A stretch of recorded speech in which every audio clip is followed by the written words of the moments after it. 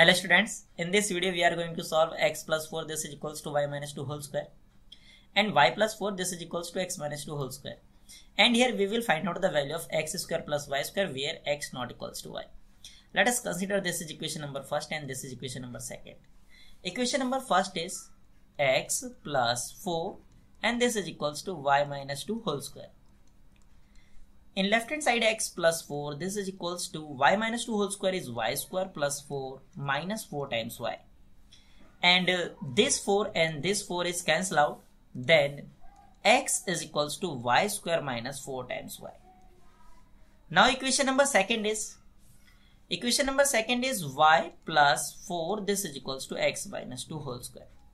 And in left hand side y plus 4 this is equals to x minus 2 whole square is x square plus 4 minus 4 times x. Now this 4 and this 4 is cancelled out, then y is equals to x square minus 4 times x. Let us consider this is equation number third and this is equation number 4.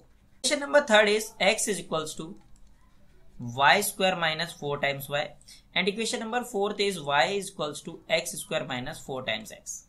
Now if we subtract equation number 4 from third, then here minus minus plus. Then in left hand side x minus y this is equals to y square minus x square minus 4 times y plus 4 times x.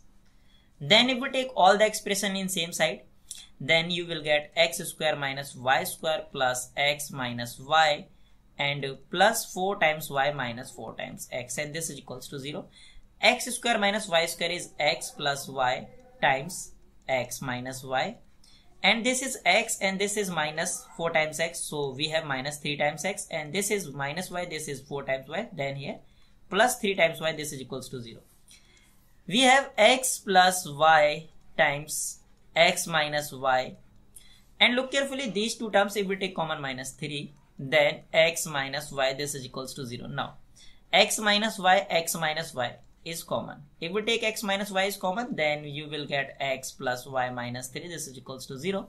Now here we will apply this rule, if a times b this is equals to 0, this implies a is equals to 0 or b is equals to 0. If we apply this rule, then x minus y this is equals to 0 or x plus y minus 3 this is equals to 0. Then here x is equals to y and here x plus y is equals to 3. But look carefully, it is given x not equals to y, so that's why this case is rejected. So we have x plus y is equals to 3. X plus y is equals to 3. Now look carefully these equations again, equation number third and equation number 4. Equation number third is x is equals to y square minus 4 times y square minus 4 times y, and y is equals to x square minus 4 times x. Now if we add both the equations, then in left hand side x plus y is equals to x square plus y square minus 4 times y minus 4 times x.